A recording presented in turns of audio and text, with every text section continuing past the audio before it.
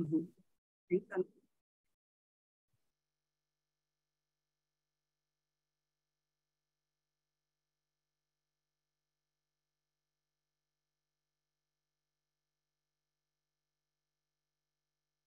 Good morning. Good morning. Welcome, everyone. Good to see you all. Thank you so much for being here. We're going to get started in just a minute here.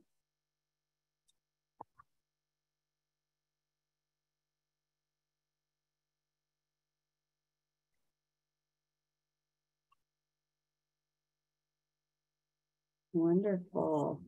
All right, we've already got 52 folks here. Good to see you all bright and early. Thank you for being here with us on your Thursday morning.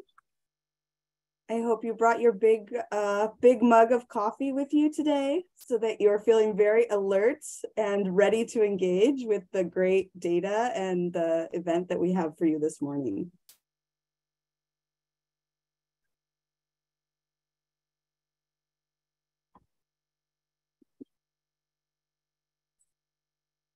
All right. Got some more folks coming in from the waiting room. We'll give them just a second to join, and then we'll jump right in.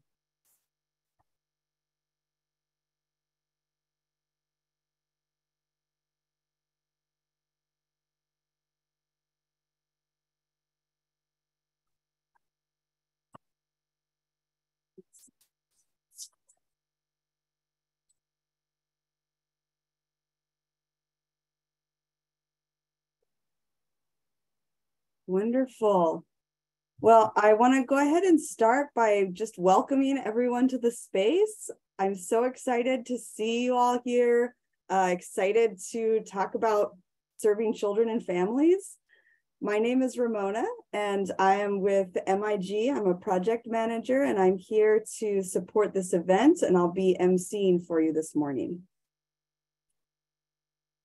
We're going to go ahead and talk about our agenda for this morning. And we're just really excited to have you here as we relaunch the Contra Costa Children's Leadership Council. This morning, we'll be reintroducing the Children's Leadership Council. Then we'll hear opening remarks from Supervisor John Joya, Chair of the Board of Supervisors of Contra Costa. Then we get to hear a special report about the opportunity gap for children across Contra Costa. Following this, we'll have a panel discussion with some experts, some local experts, and then we'll move into a group discussion where we get to hear from all of you. Finally, we'll invite you to join the Children's Leadership Council convening on June 21st. And then we'll close right on time because I know how busy everyone's schedule is. Just a few Zoom logistics for you. I know probably this is old hat for many of us, but I think it always helps to revisit. You have the chat box, which is enabled for this meeting, and we want to encourage you to go ahead and share your thoughts in the chat. In fact, I'll ask you to find the chat now and go ahead and put your name, your agency, your pronouns, and why you're here in the chat box. So again, that's name, agency, pronouns, and why you are here, just to get us warmed up and make sure that everybody has the chat box. We are also encouraging you, if you want, to use reactions during this meeting.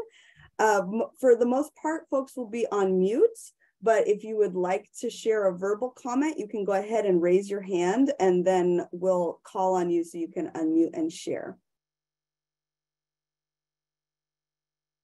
Without further ado, I'm going to go ahead and turn it over to Ruth Fernandez from First Five of Contra Costa to reintroduce the Children's Leadership Council. Go ahead, Ruth. Thank you so much, Ramona, and good morning, everyone. Again, my name is Ruth Fernandez, and I'm the Executive Director with First Five Contra Costa, and I'm just really excited to welcome all of you along with Ramona. It's really great to see so many organizations represented here today. I know we have community-based nonprofit organizations in the audience, county departments, local and state government representatives, philanthropy, education, health, childcare, and many more. It really does feel like the Village for Children has showed up, so we thank you. We would like to start our day and the program this morning by just providing a brief overview of how the Contra Costa Children's Leadership Council began. So the council was originally launched in 2019 as a collective action effort to really address the inequities and needs faced by our county's children and families. And to start that work, several county agencies came together to lead the effort. That includes First Five Contra Costa, the Contra Costa Employment and Human Services Department, Contra Costa Health Services Department, and the Contra Costa County Office of Education.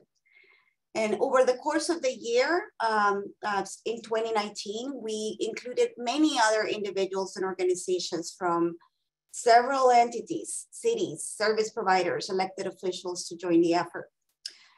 We met over 4 large convenings in the first year, where we all came together really motivated by a shared goal to define ways to improve outcomes for our children, and really looking at a life course trajectory of children prenatal to age 25.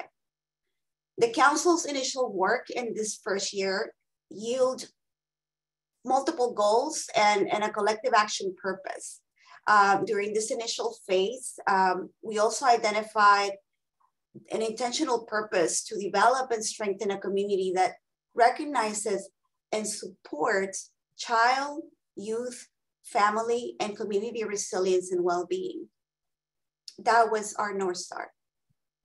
There was also recognition that we must continue to work collectively to do better at coordinating services and resources, that we have an opportunity to disrupt structural marginalization and also to disrupt systemic silos that make experiences for children and families a lot more complicated, bureaucratic, and often even harm-inducing. Lastly, there was also recognition during our time together in the first year that we had many opportunities for collective action and that we can really move together to make a lasting effect in the life trajectory and success and well-being of children. For example, looking at policies locally that can change children's conditions. The council took a pause during the pandemic, and today we are excited to relaunch this important collective action effort. We know one thing, the pandemic showed us that the inequities that existed prior to COVID were only magnified, and that this is an urgent work. This is really an urgent call to action for all of us. So our goal is to resume the Children's Leadership Council's work through multiple tangible steps. One being learning and connecting with local work currently underway through many initiatives and coalitions that focus on children's needs and issues. We know that many things happened over the last 3 years and throughout the pandemic. Many of us launched into partnership and collaboration, looking to really sustain and ensure our families had what they need during the pandemic. So there's a lot that has transpired, and one goal of ours through the council is to reconnect and learn about all of this work that is currently in the works. Many of you here today are actually leading that work. Secondly, we want to identify tangible opportunities for us to work collaboratively on specific policy changes that can lead to improved children outcomes, as I said before, here in Contra Costa County. And thirdly, to explore how to center our collective and individual work for families on current lived experiences.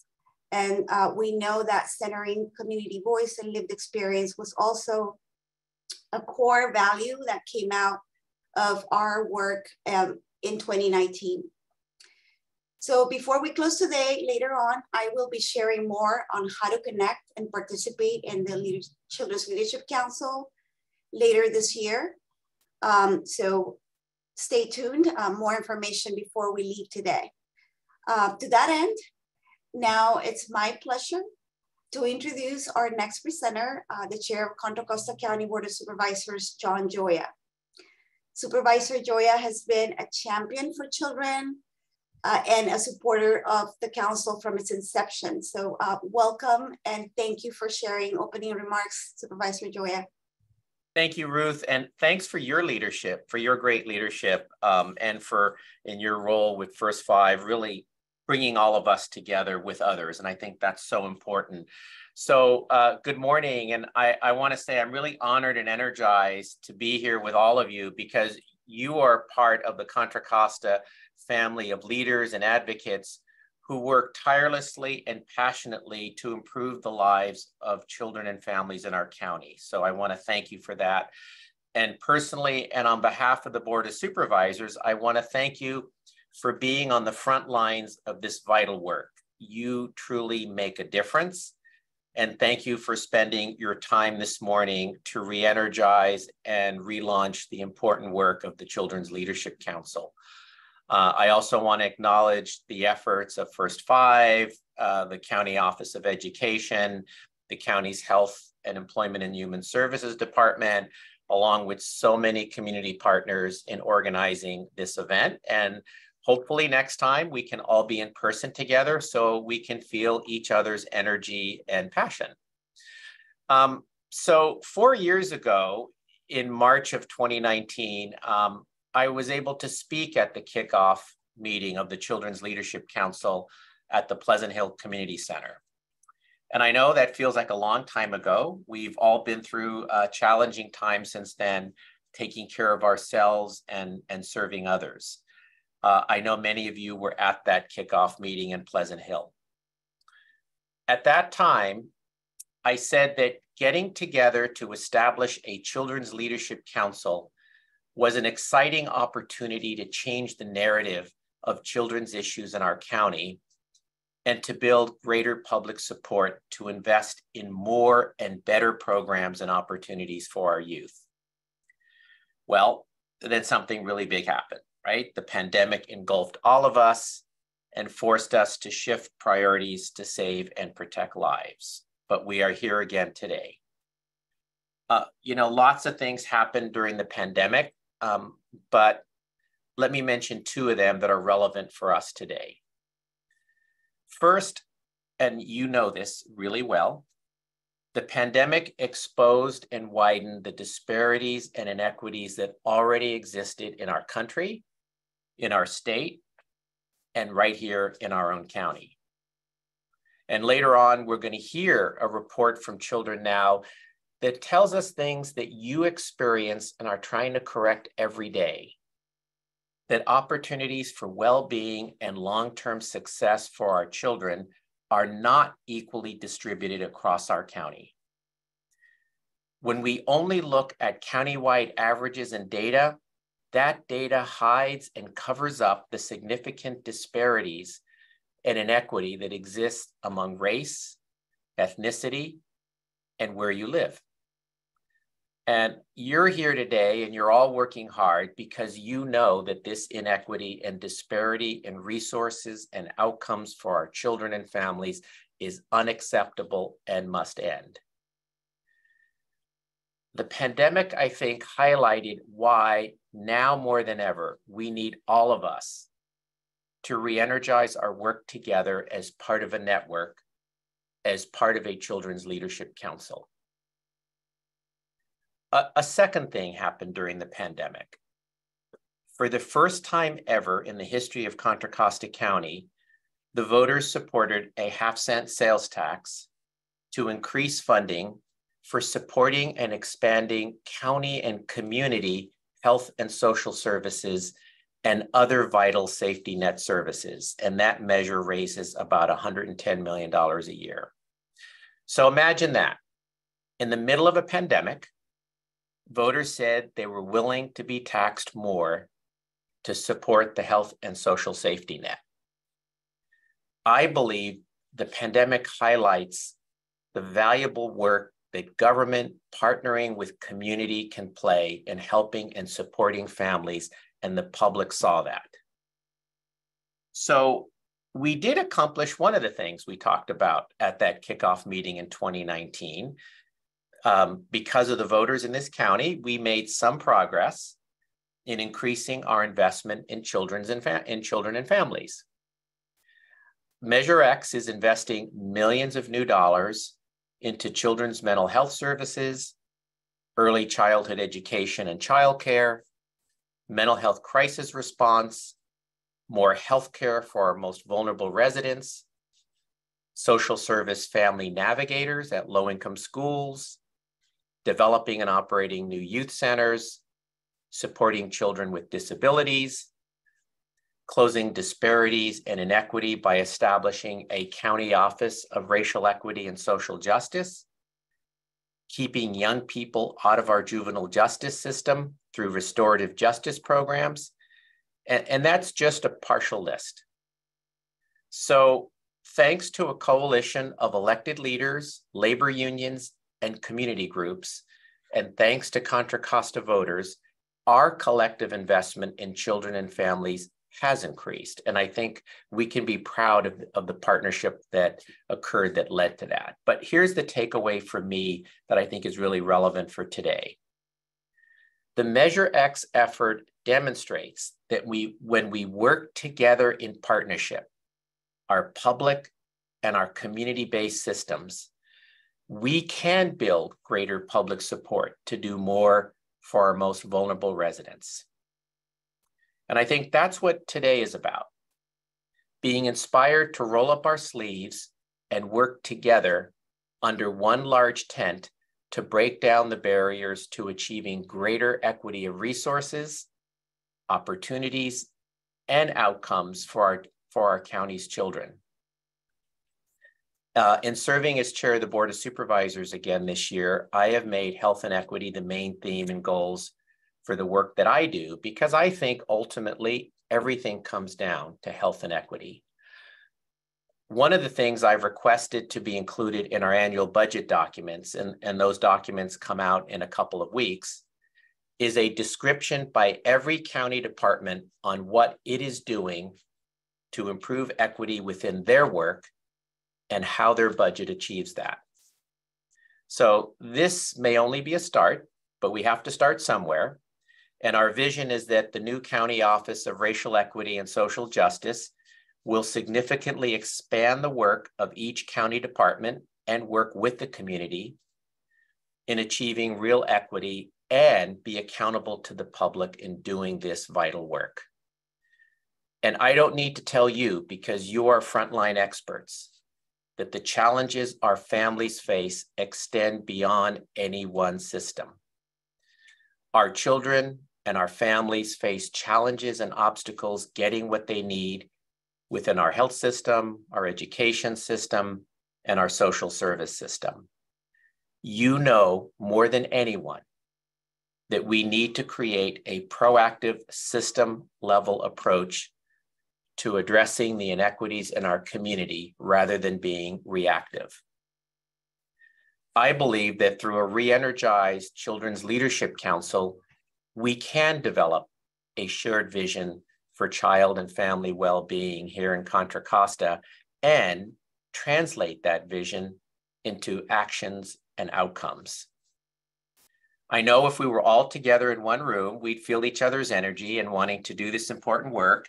So since we're not all in person and we can't shout out loud our commitment, I'm going to ask all of you for a thumbs up sign that you're ready to work together as part of a re-energized Children's Leadership Council to end inequality of opportunity and end inequitable and unequal outcomes for our children and families in Contra Costa. So do we have a thumbs up on the work, right? So I know we're ready to continue this work. And I appreciate all you've done. I think our children and families benefit every day from all your collective work, and we can do more together. So next, we're going to hear some important data from a report by Children Now that identifies some of the areas where we can close the opportunity gap. Children Now has been the leading research, policy, and advocacy organization in California on improving outcomes for children and youth. And I think we should all recognize their great work. And I want to introduce one of their great staff, Kelly Hardy, a senior managing director for health and research, and proud to say that she lives here in West County. And she's also been active here in West Contra Costa on education issues as a passionate and engaged parent. Kelly, it's great to have you be part of this effort, and we're looking forward to hearing your wisdom. Thanks so much, Supervisor. And I am very proud to be a Contra Costan and just thrilled to see all of these organizations and wonderfully engaged folks on behalf of our kids. As the supervisor said, Children Now is a policy advocacy and research organization. We're statewide, so we focus on all of California's kids, but we all know that Contra Costa's kids are the most special. And we're really proud to partner with the Lesher Foundation, First Five Contra Costa, and Contra Costa Economic Partnership on this work to better understand the data around Contra Costa's kids, not for data's sake, but to drive action, because that's what we're all here for. We worked together in 2019 to develop a 2-page infographic, and then that wasn't enough. So more recently, we dug even deeper to understand what the data is showing about the past few years and how that can help county partners like you move forward together to close disparities and ensure there's opportunity for kids all across the county. The challenges and disparities that the data outline are not unique to our county, but you all are the special sauce, right? The stakeholders, the resources, the solutions that we have here are unique to the distinctive makeup of Contra Costa. So I'm going to cover some of the highlights from the data report as context for the panel discussion around what we do with the data to better support our kids. Now I want to pass it back to Ramona for a poll to better understand what you are most interested in, so that I can tailor my remarks a bit to what's most important to you. Thank you so much, Kelly. So we're going to ask you to wake up and use your mouse finger to respond to the poll that's on your screen. There's a lot of data to cover, and so we really want to hear what is exciting, what is interesting, what is most important to all of you to hear about this morning. And don't worry, we're going to cover a little bit of everything. All right, the answers are rolling in. Let's see, mental health and early learning are currently neck and neck.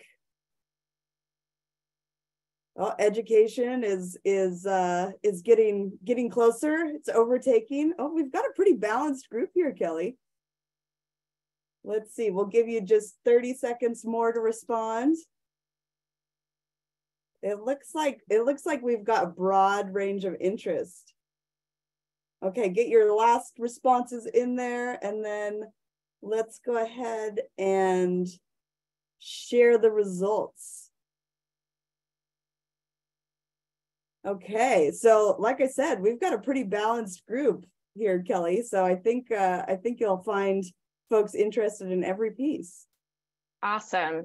Well, luckily for you, I love all the data. So we can talk about all the numbers and dive in. And we go ahead to the next slide. So I want to start with an overview. Who are we talking about when we say Contra Costa's kids? And this is data from the American Community Survey, pooled over 5 years. That's related to the census. And I know that there's many ways to group the regions in the county, but this is how we're doing it for this report, and it's consistent with what we did in 2019 as well. So looking at West, Central, and East. It's just one way to look at the differences in race and ethnicity percentages across our communities, as well as number of children.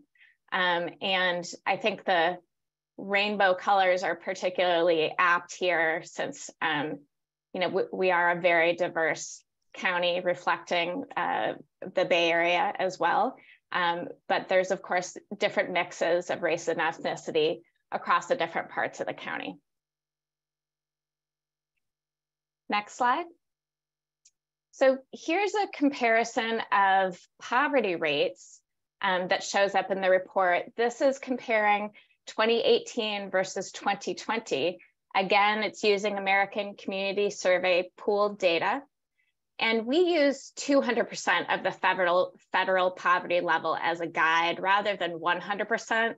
I don't think I need to tell you that 100% of the poverty line just doesn't make ends meet in the Bay Area. And 200% is still very low. It's $50,000 in income for a family of 3. So you'll be unsurprised that we see more low-income children in the west and east parts of the county, but the drop from 2018 to 2020 is something that's notable. And that's due to all of your work and the work of state, federal, and county efforts to combat the economic impacts of the pandemic, things like the child tax credit. And so that's heartening to see. Of course, these numbers are still too high, and we see that there's more poverty in the West and the East, but it is good to see that they're going in the right direction.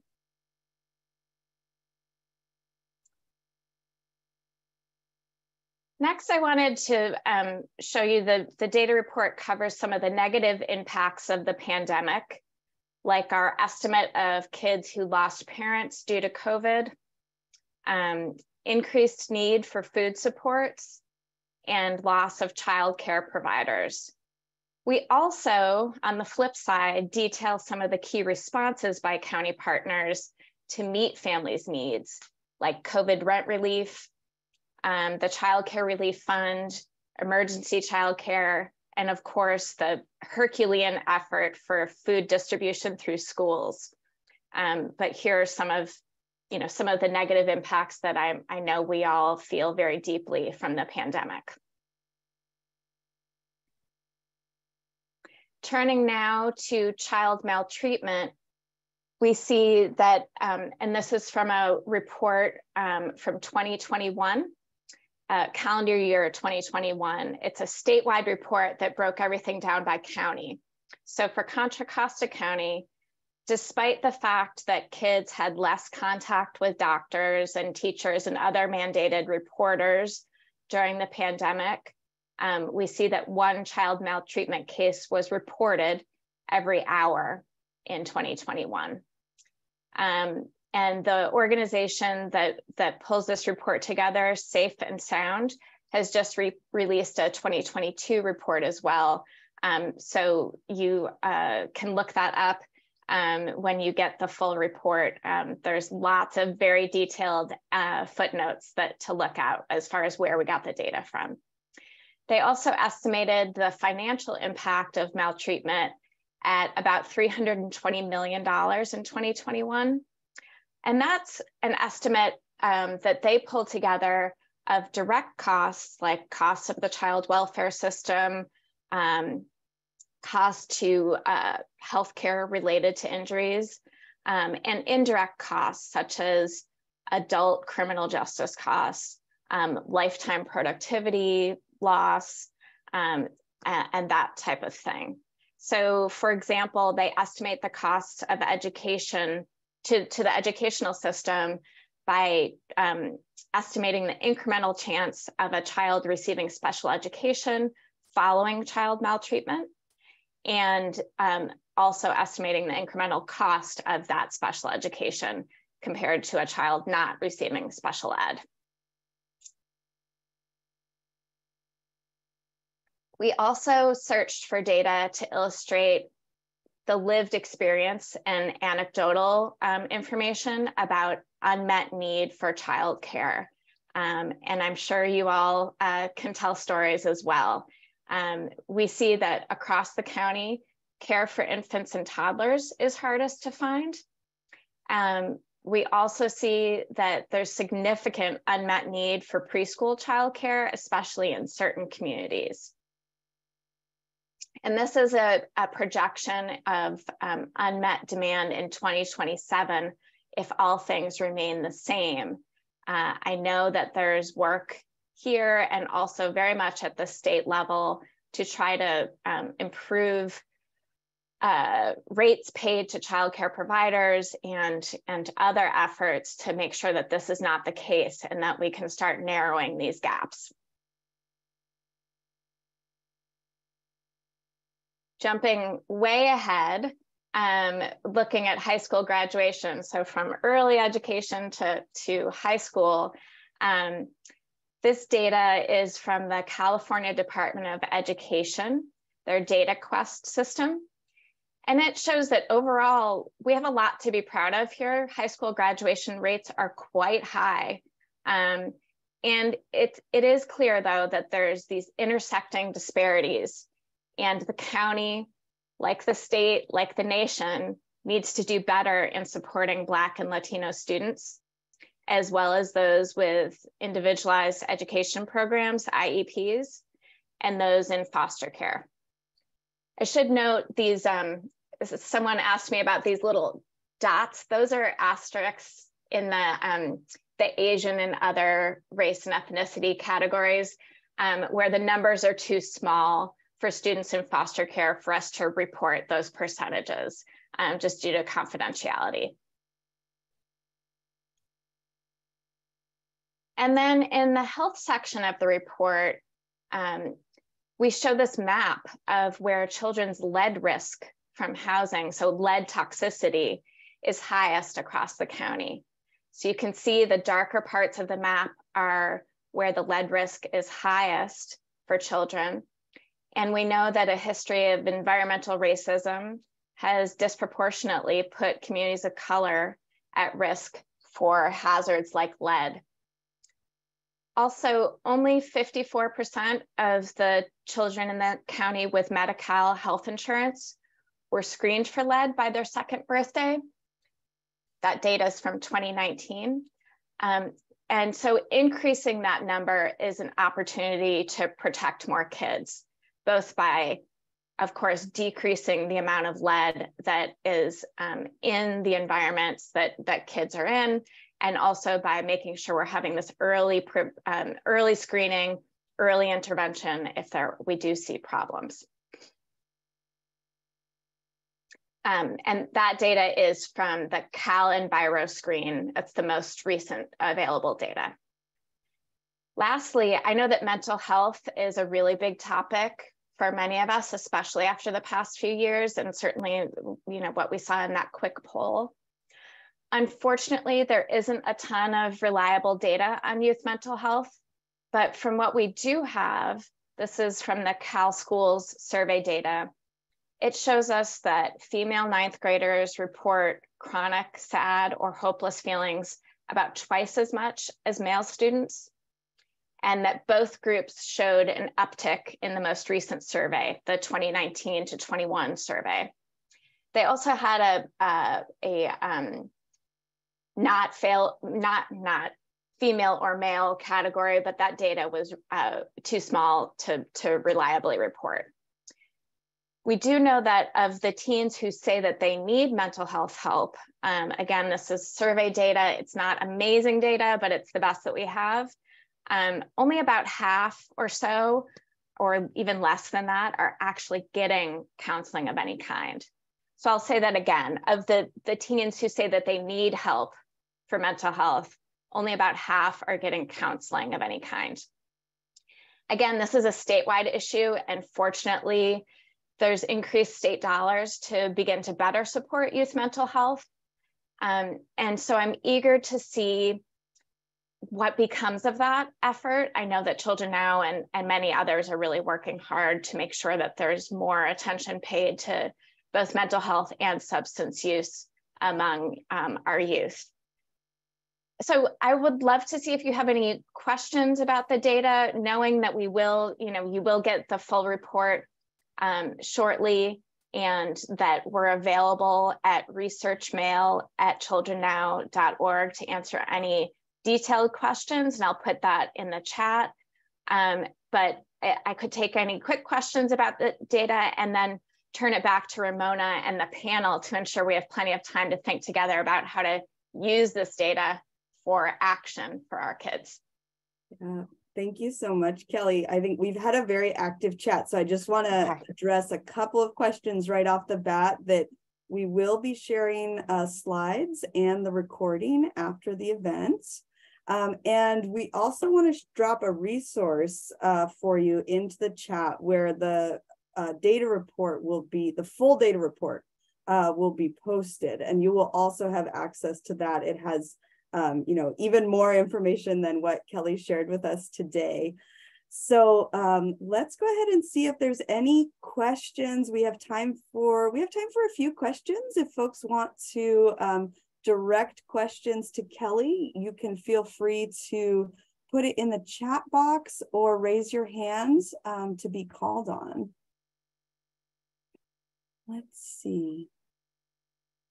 Not seeing any hands. I did see a question about from Melanie, wondering if the numbers of refineries located in West County have an impact on higher lead risks there. Kelly, did your team look at potential causes? That's not something that I know anything about. So no, I don't know if anyone else can speak to that, perhaps during the panel. Yeah, it's a really good question. That's a sign of good data, right? It brings up more questions and more areas for us to look into, right? I see another question. Do we know if slight decrease in poverty is related to increase in CalFresh and or subsidies made available during the pandemic? From Amy. I do think that the slight decreases in poverty, and I will take any chance to cheer on improvements in data. So I realize those are not huge decreases, but they are, they did move in the right direction. I do think that those are because of federal, state, and county actions like, not kicking people off of Medi-Cal, like increasing CalFresh benefits, like the child tax credit. And you can probably think of others that really helped some of the folks who needed the most help. Yeah. Thank you so much, Kelly. I see I have a hand from Jamok. Would you like to go ahead with your question? Yes, greetings, good morning. Thank you for this convening. I'm curious about, from the supervisor's conversation about the race, I'm making up this name, I'm sorry, your Race and Equity Department, or that initiative work that's coming out of Measure X. Wondering, like, what kind of data are you all using because this data is pretty compelling, and so wondering whether or not this is actually going to influence how you organize your work.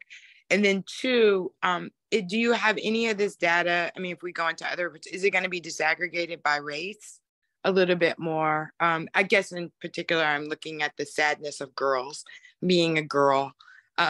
So I just kind of interested in, again, deeper dives, even around abilities and racial difference. Did you want me to answer the issue on the Office of Racial Equity and Social Justice? I'm sorry, that might not be your section, so yeah, I don't know. Oh, that, you mean my comment about that? Yeah, so we were fortunate enough to raise a fair amount of money from funders, foundations, to actually do a community process in making recommendations to the Board of Supervisors about the specifics of how to organize this department. So while Supervisor Glover and I took a proposal to the board, what we really did was had the community. There were thousands of people who participated. There was a core committee. Yes, they've seen they actually helped present data. So all that data by race and ethnicity and region, and the community process was led by people in the community, not by the county. So I think we really, we've seen that data, we've heard that data, and the community led that process. Thank you so much, Supervisor Gioia. Kelly, I've seen a lot of questions in addition to Jamok's question regarding disaggregating the data, especially by race and ethnicity. I wonder if you want to speak to that piece. I do, thank you. So I was just looking at DataQuest, and I'm going to drop in the chat and happy to follow up with anyone who wants help looking there. But DataQuest is the California Department of Education's data system. And you can disaggregate pretty well. A lot of times, so for example, for this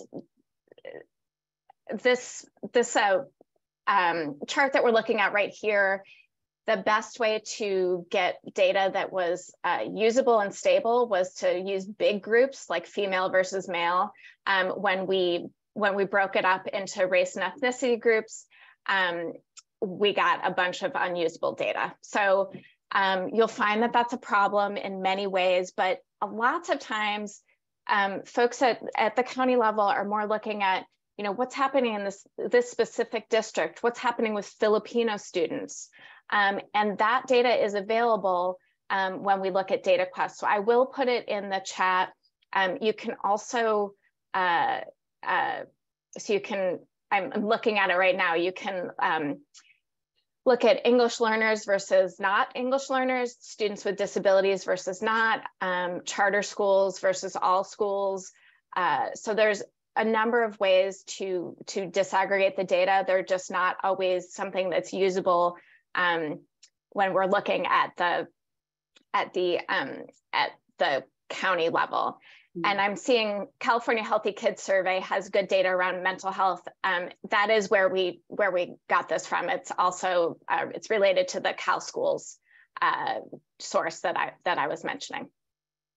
Thank you so much, Kelly. I think we're seeing a lot of more like people wanting to dig deep into the data, which I think is very exciting. And so I'm just excited to see this energy around wanting to dig deeper, because I think that shows us where's the information that we really want in order to drive action and drive better outcomes for children. So I just want to say I'm excited by what the questions I'm seeing in the chat.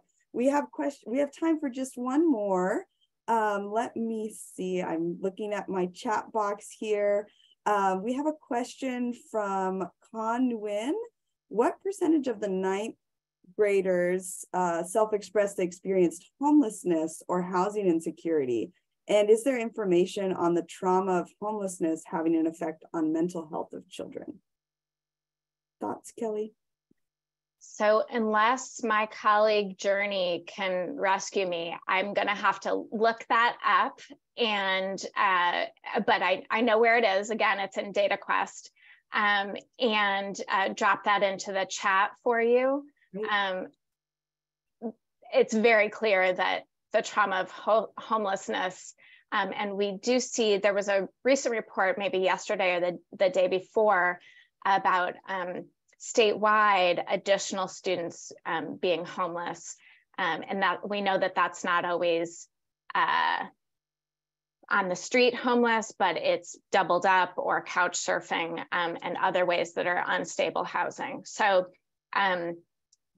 that's certainly a really important measure. And again, I will put that in the chat when we're going on to the panel discussion. Wonderful. Thank you so much, Kelly. And thank you to all of you who had active participation in the chat. It's really, this is exactly what the data is supposed to do, right? Drive conversation and drive action. So it's exciting to see. I love when people care about data. Thank you. Thank you so much, Kelly, and your team as well for all of your work on this. So we're really excited because we have prepared for you today a panel discussion where we'll be able to dive deeper into these questions. So what we're going to do for this piece is we're going to hear from folks working closely on these issues in Contra Costa County. And, as we mentioned, one of the goals is to leverage this new report, right? It's exciting to see the data, to get our hands on the data. So we want to leverage this report as a starting point for these conversations, which I think, you know, we are already running with in the chat, which is amazing to see. And we want to hear how this data is resonating. So we've invited staff from the Children's Leadership Council leadership entities to provide their first impressions of the data presented today and connections and reflections to the data with their work with children and families. I also want to mention that after the panel discussion, we will have an opportunity to talk to each other. We'll have breakout rooms and we'll do group discussion. So we'll be able to hear insights and ideas from all of you as well. We'll give some more instruction on that, but I just want to put a pin in that so that folks know there will be an opportunity for discussion. And so without further ado, we'll go ahead and get started with the panel. And we're so excited to welcome Natalie Burbick, Nick Bryant, and Dave Fendel to speak on these issues. I'm going to ask each of them to introduce themselves and then share some remarks with all of you. So Natalie, I'll go ahead and turn it to you to introduce yourself. Good morning, everyone, and thank you, Ramona and team, for the opportunity to speak a little bit about our work in the Public Health Division of Contra Costa Health Services. I'm Natalie Burbick. I'm the Program Director for the Family, Maternal, and Child Health Program. And our program really does community-focused prevention and intervention services for families most impacted by health inequities and health disparities. And so we are really working in terms of doing a spectrum of services that look like community oral health, prevention and intervention services in schools, to home visiting with pregnant and parenting families, to health education and grief support for those who had the most adverse outcome. So we do a number of services throughout the life course and support families in those varied ways. So thank you for the opportunity to speak today. Thank you, Natalie. Dave, would you like to introduce yourself next? Sure. Thanks, Ramona. Good morning, everybody. It's great to be here. What a wonderful forum this is. I am Dave Fendel. I'm the coordinator of social and emotional learning support at the Contra Costa County Office of Education, really working to support our 18 school districts and charter schools in fostering positive school climate and welcoming environments for students and families. And again, thanks so much for having me here today. Thank you, Dave. Nick, would you like to introduce yourself next? Sure will. Thank you, Ramona. Excuse me. I'm excited to be here, and my name is Nick Bryant. I am the Director of Community Services Bureau in Contra Costa County in the Employment and Human Services Department. The Community Services Bureau touches a lot of these data points, and it's by way of children, right? We administer the Head Start program, and we also oversee Stage 2. Thank you so much, Nick. So, you know, this really is a lead off from the conversation that was happening around the data report itself. And so our experts here are going to be able to provide us with some of that context from their on the ground work. Natalie, would you like to go first and sharing your thoughts? Certainly. You know, when I hear these data points, you know, I immediately think about the upstream drivers as to how we got here. It makes me curious to how we arrived here. And it makes me specifically want to think about the lived experience of the families that we support in our services in FMCH. And when I think about the childcare crisis and that we are already projecting in 2027 these immense shortfalls, and my mind goes to Black birthing people and families and who are most likely on when that inequity is discussed, the population that's going to have the most hardship due to that type of projected outcome. You know, I think about the actual cost that it's going to have for this family, and it's human capital. It's the ability to be present for your family when you don't have childcare, the lack of income, the income inequality. I think about the childcare deserts that our families are seated in the communities that they live in. I think about the inability for families to be able to plan for childcare, because a lot of the families that we serve don't always have consistent work schedules.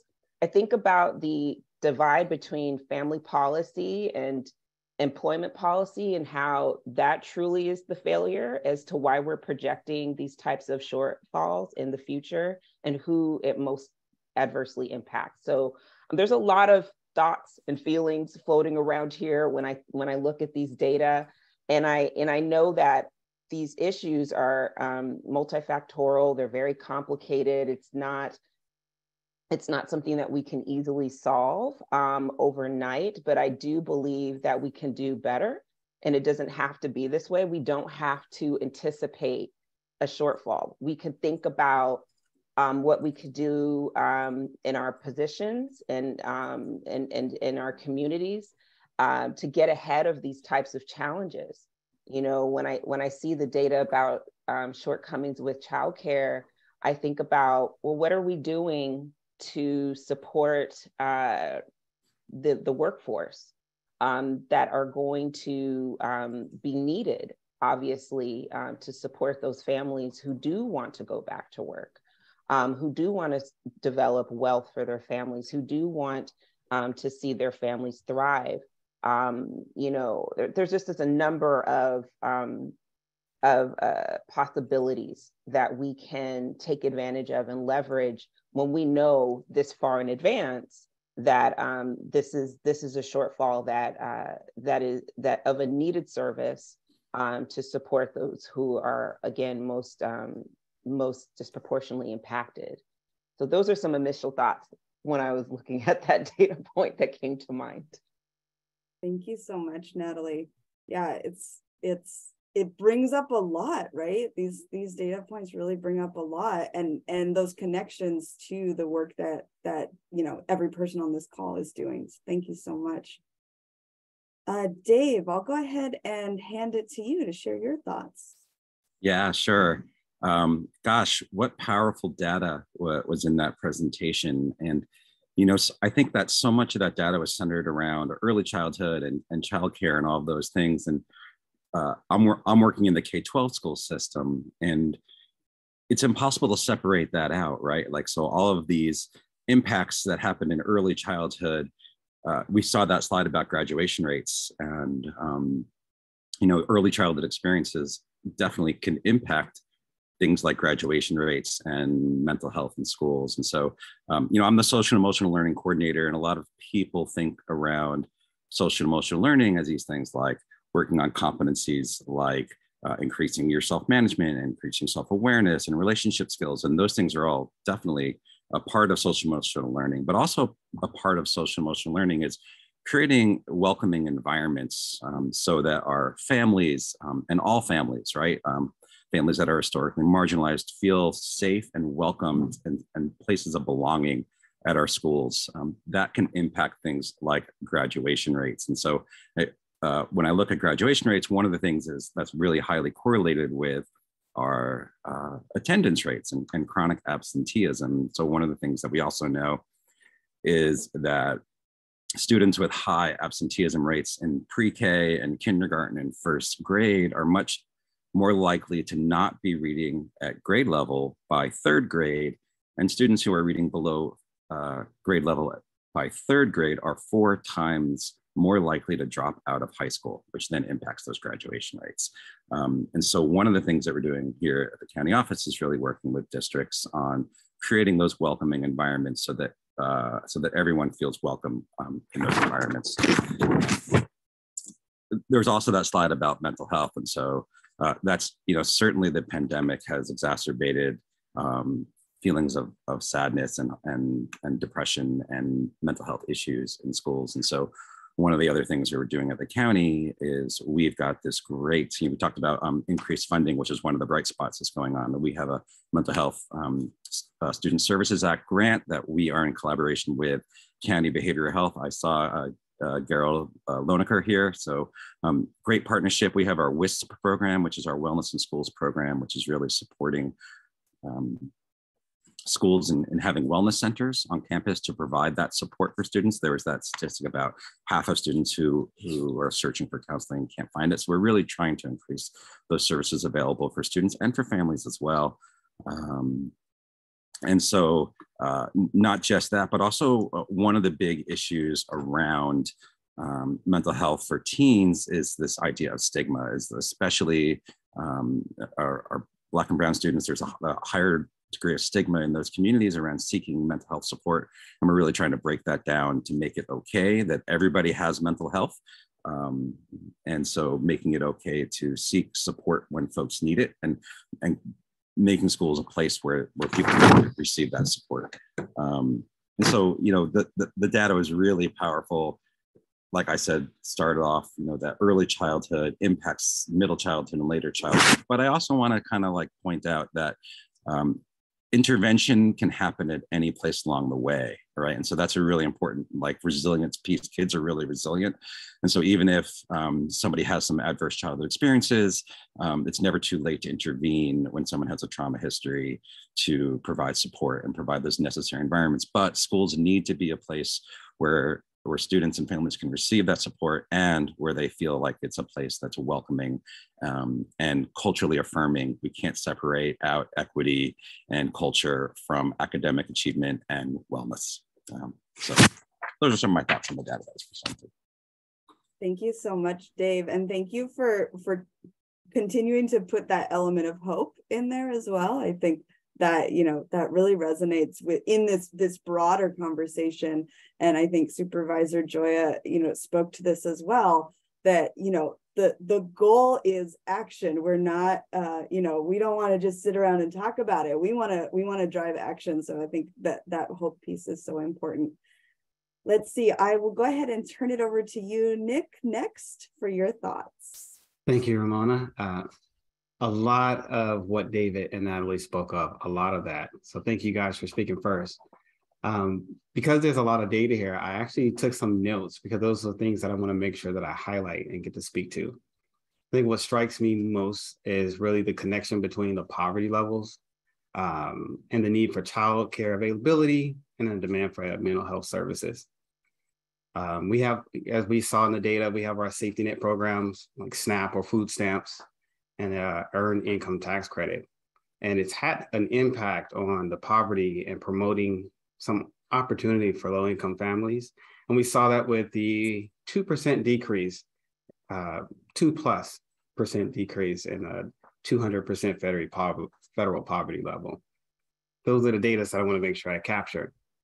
But like we've seen in our local report, those disparities in child poverty across the county, it still persists, right? And that's eye-opening for me, right? We saw that parents are working, it's 97%, right? Safety net programs are being utilized and assisting, right? The 40% increase in the CalFresh.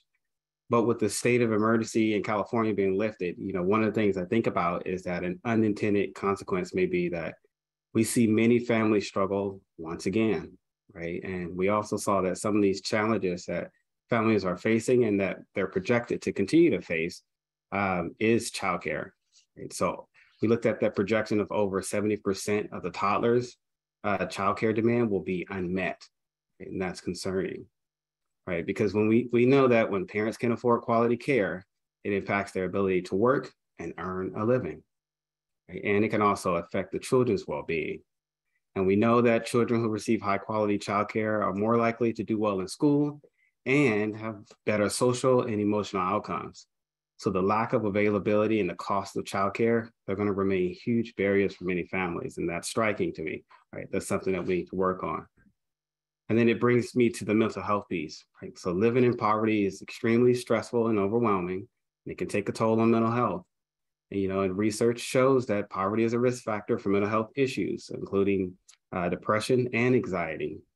So These are also going to be barriers for low-income families.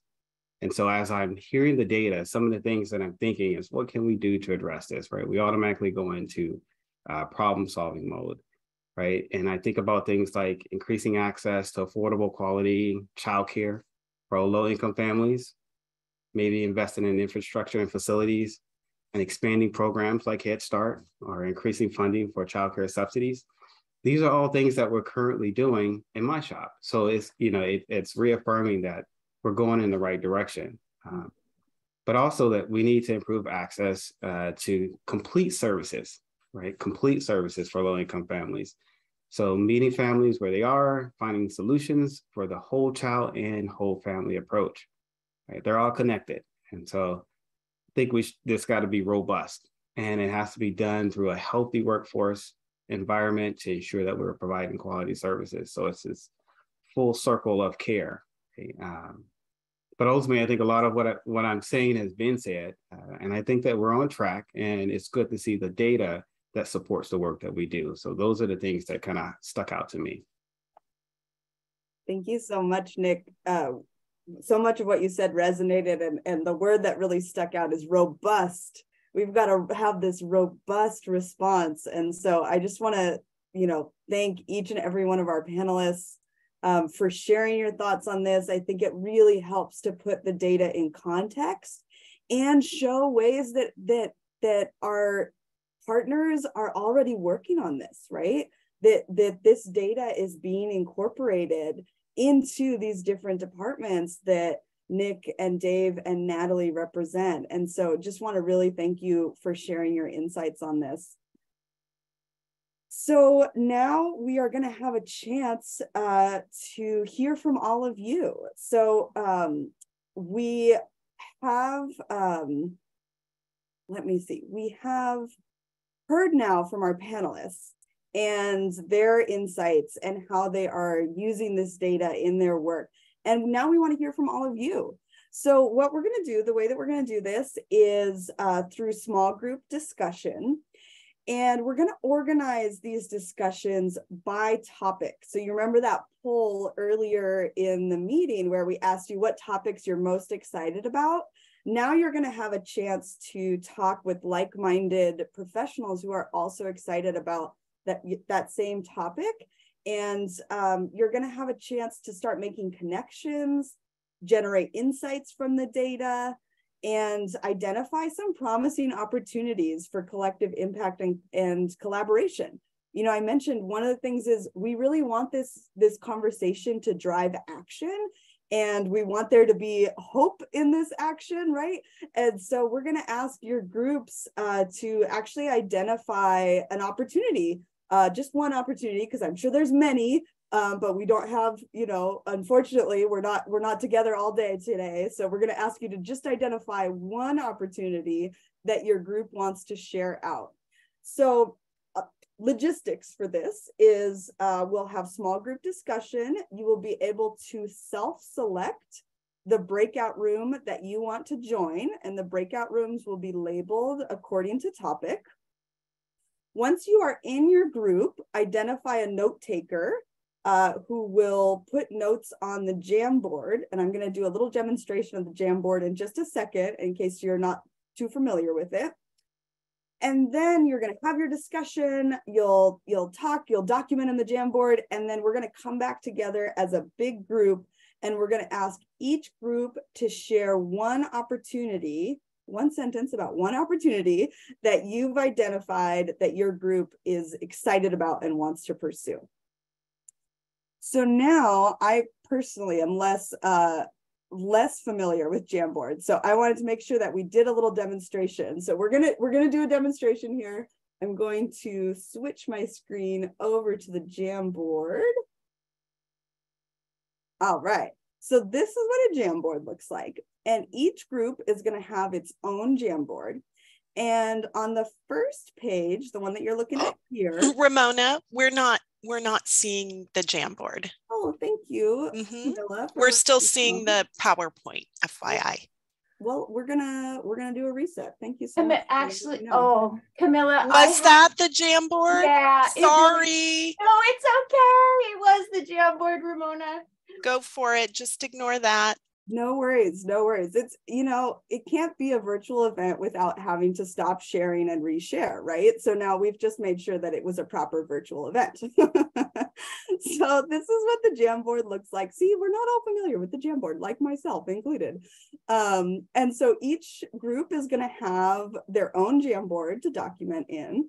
And it looks like this. So you actually are going to have the data from today's presentation to refer back to, because we know there was a lot shared. And so we want you to be able to reference this. And so there's something important, which is there are 3 pages in each Jamboard. So when you go into, if you choose the mental health group, you have page 1 where it shows you the data. Page 2 asks you the first question to respond to. Where do you see alignment with your work? And page 3 shows that's the second question. What opportunities are you excited about exploring with this community of people who care about child and family well-being who are on the call today? And this is where you're going to identify one opportunity that you want to share out with the big group. So the person that your group selects to write notes in the Jamboard is going to find over here this little sticky note feature.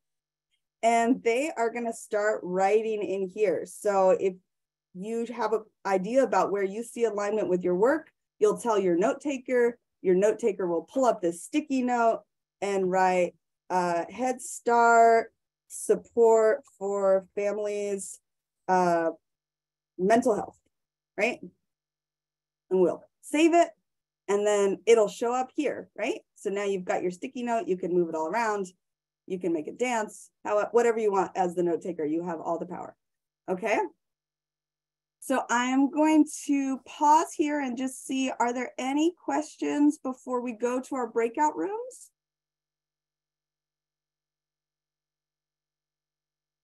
Okie doke, artichokes. So Anna, let's go ahead and launch the breakout rooms.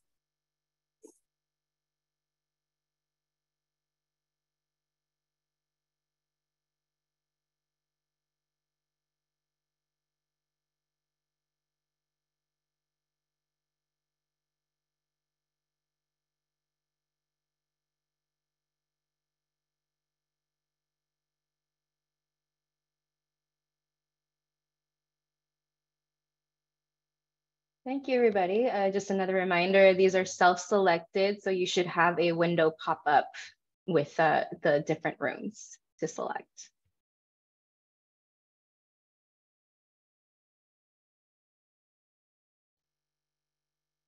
All right, looks like people are finding their way, which is exciting. If you're having any difficulty, feel free to let me or Anna know so that we can help you find your right room.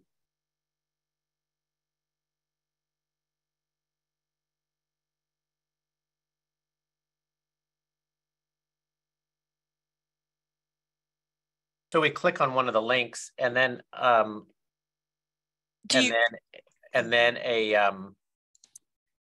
there should be a blue join button next to the room you want to join. In the links that you posted, right? No, to join the Zoom breakout room, you will have a pop-up that says breakout rooms with the different rooms, and there should be a join button. Oh, okay. I did not get the pop-up. So looks like some folks are not getting the pop-up. So if that's the case for you, if you can put in the chat which group you want to join, then we will assign you to that group. Yeah, it looks like people aren't getting the pop-up, right? So and just one other tip.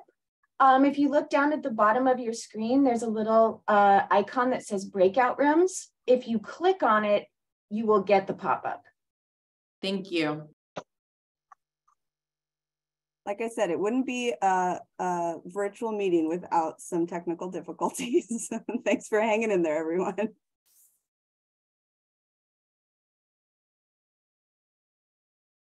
Hi, we need the link to the Jamboard for the wellness group. Okay, we'll get that over to you. Thank you.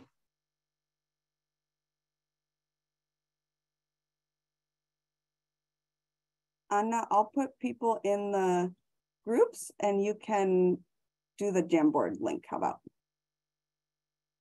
So again, if you're having any difficulty joining the group, just put in the chat box which group you would like to join, and we'll assign you over there, okay?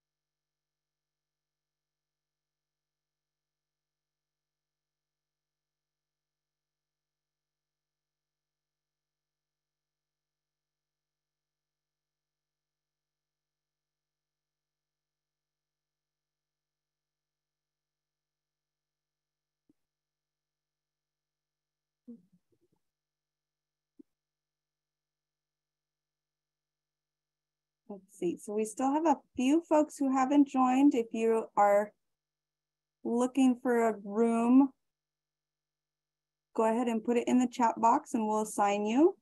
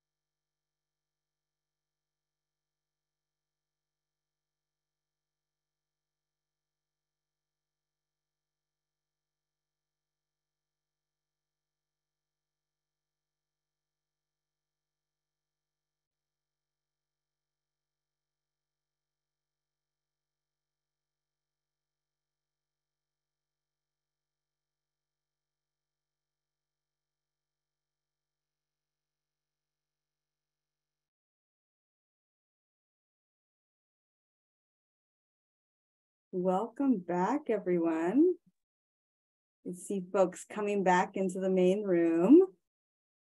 I think it's always a really good sign when the clock is ticking down, 20 seconds, 10 seconds, and people are still talking, because I think that shows there's some really good conversation going and some good ideas flowing. So I'm excited to check out the Jamboards after this meeting and see what everybody came up with.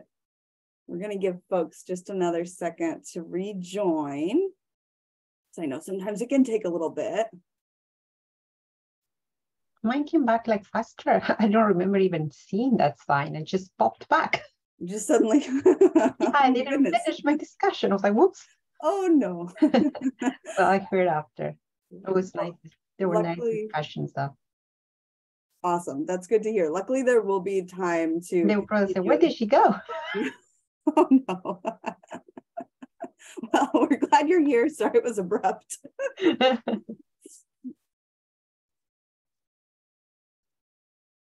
right. Let's see. Anna, do we have most folks back? No, we were 11 in the group, so I'm just surprised.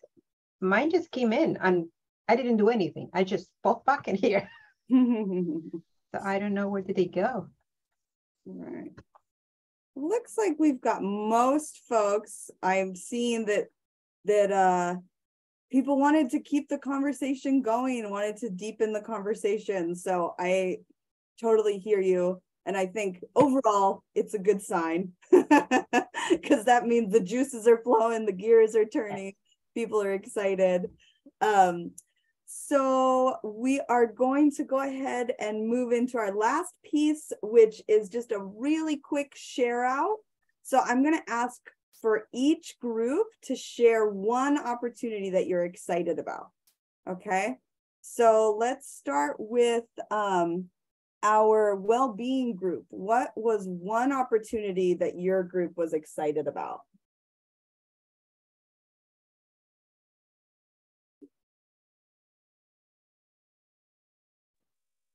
I can jump education.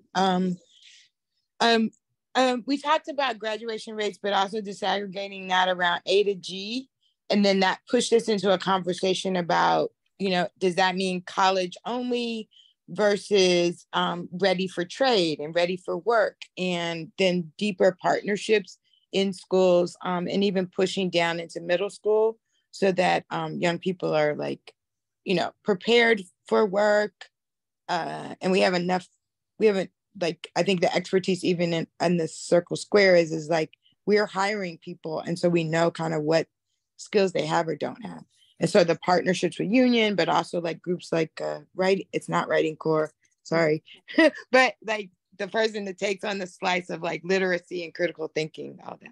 Yeah, that's awesome. Thank you so much. And I'm going to just ask for like a brief phrase from everyone because I would love to hear it all, but we are running short on time. So let's hear a quick opportunity from the early learning group.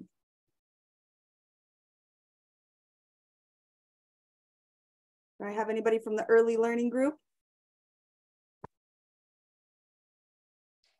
I'll chime in real quick. I think overall we all talked about how we can work together as organizations to build this collage of needed resources, because to meet the need of childcare, for example, we all have a role to play. So we're excited about diving in and figuring out how to step into this work together without leaving anyone behind. Awesome. Thank you, Ruth. Education group, a representative from the education group.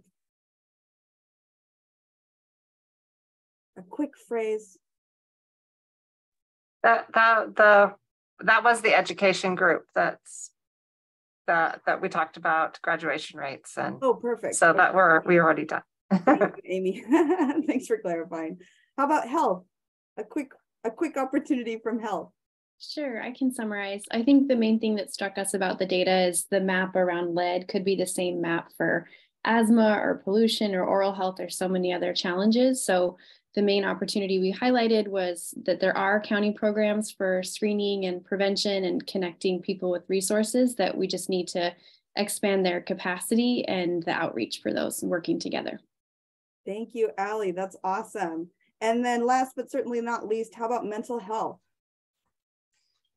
Good morning. Okay, one quick opportunity that we're excited about, using public funds to help support peer-to-peer support groups in schools throughout the county. Awesome.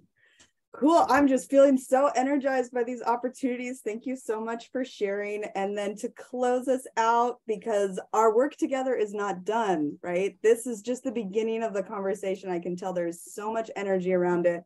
So to close us out, we're going to end with an opportunity to stay involved. Ruth, would you like to carry us home? Yeah, thanks, Ramona. Well, in closing, I know I'm leaving very energized. We want to thank all of you for showing up, as I said at the beginning, as the village that is working for children and families. Thank you for sharing your insights and your questions. Thank you to our presenters, our panelists, Supervisor Joya, and all of you. One goal that we hoped for today, coming into this relaunch of the Children's Leadership Council, was to really spark that motivation to all of you to join the council, to show up at the upcoming events. I think that was a thread that I know came up at our group, and I see it in the chat as well. So we have a tangible invitation. We are going to have the first in-person Children's Leadership Council on June 21st from 1 to 5. The location will be announced very soon, but you can stay in touch about the event and find registration information on the link that is on the screen and also was just shared in the chat. And as Ramona shared earlier, the slide deck for this morning and the full report, Children's Data Report completed by Children Now, will also be made available at the link that is on the chat and on the screen. So to be continued, I think we all have a role to play. Thank you so much for showing up, and I hope to see you all in June. Thank you to the MIG team for helping us coordinate this. Thank you so much, Ruth, and thank you to all of you for your active engagement. This is very energizing. Just so excited to see what you all do next together. Bye, everybody. Thank you.